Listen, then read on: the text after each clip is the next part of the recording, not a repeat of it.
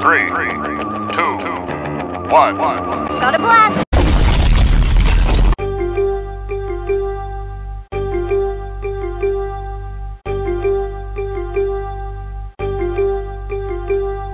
What is going on, my people? How is everybody doing and how is everybody feeling? And today, my people, welcome back to another video. And in today's video, I have a special center build for you all today. Today, I'm going to be showing you all how to create an incredible HASSAN Whiteside. So first things first, right? I'm going to give you guys two different versions of the build that is going to allow you to dominate on the court like HASSAN Whiteside used to do when he was in the NBA. Okay, so listen, if you don't know who HASSAN Whiteside is, you need to click up this video and just type in HASSAN Whiteside highlights, and you are going to see how dominant this man was.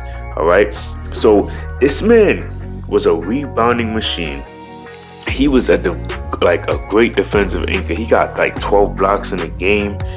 He had like 9 blocks in a game. He got this one game where he had 29 points, 20 rebounds, and 9 blocks. You know what I mean? He went crazy. Like, he has so many highlights where he's just going crazy. You know, he has games where he went with for 10 blocks.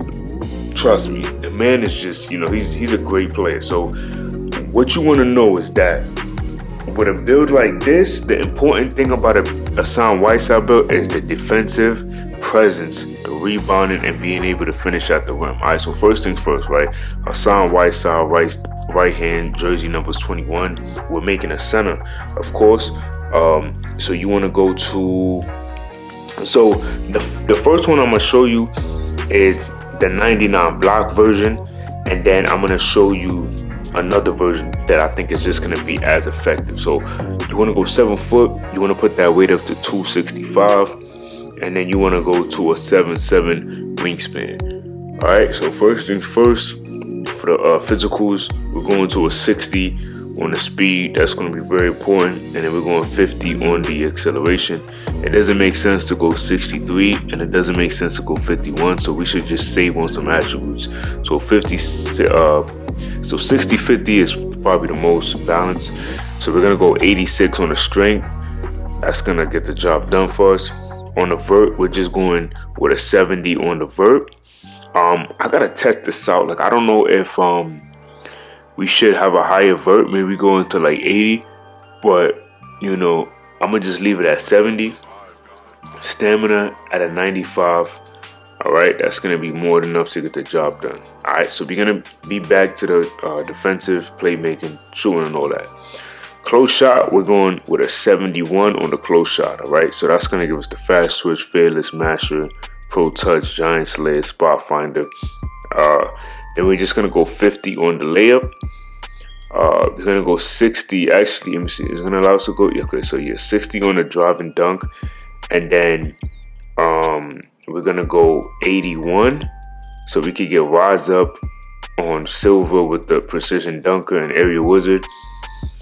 Then we're gonna go with a 81 on the post control. All right, 81 is gonna give you that post spin technician. So the finishing is gonna be solid. So for me, when I've watched HASSAN Whiteside's highlights, he wasn't like getting no crazy like driving dunks like a, you know, maybe like a John Moran or something. He wasn't doing that. You know what I mean? He was just getting a rebound, going right up, and, you know, just playing great defense. So the amazing thing about this build is not only that you're going to have the inside game, I decided to go with an 80 on the mid-range shot. So as you can see, right, by going 80, you get a lot of great shooting badges right here. This is going to help you be able to hit consistent mid-range. He wasn't known to shoot threes, so we're not messing with the threes, but let's say, you know, you want to activate your sharp take. This is going to be crazy because now your mid-range goes to a 90, and now you're going to be able to like cook up a little more. Free throw, I just went 75, so you could hit free throws at the rec. Now, he wasn't a crazy passer. If you watch his highlights, he literally was just, you know, grabbing a rebound and passing it to the closest man to him. Nothing too crazy. we're gonna go 85 interior defense. All right, 85 is gonna be more than enough to get the job done. And that's also because we need an 85 interior so we could get the 99 block. All right, so the perimeter, he wasn't a great perimeter defender, nothing too crazy there, but I definitely went with a 60 just so we could have that interceptor. The block is gonna definitely be 99. So like I said, when I watch a lot of his highlights and when I used to watch him, you know, hoop on the court, this man had a lot of blocks, man. He could get a lot of blocks. He could go, like I said, for 12, 9, 10 blocks a game and just going crazy.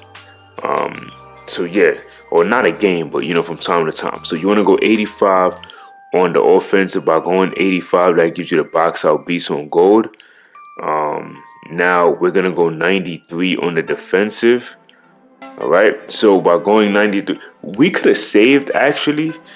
We could have saved because we're not gonna be able to get the the box out beast Hall of Fame. So maybe let's see. So if we go 92 here, maybe we can go. I think this is when we can put the vert up.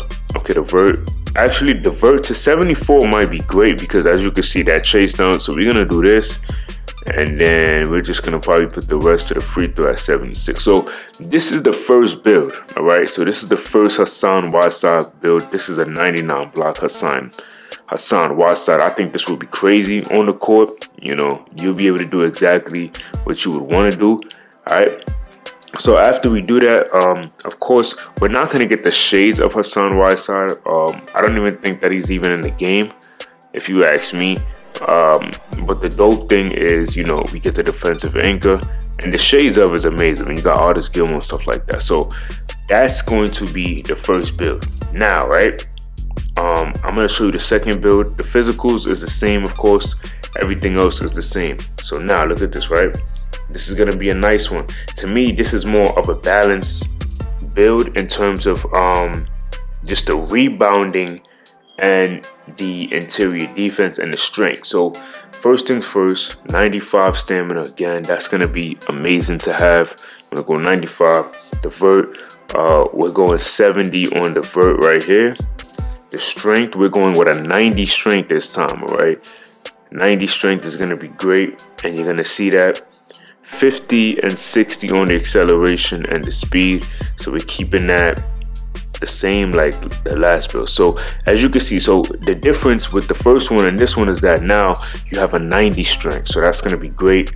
The vert is at a 70, but now instead of having a 71, we're gonna go with an 81 on the close shot. So you see, by not having a 99, now we're able to put the attributes in different other categories and make it more dominant.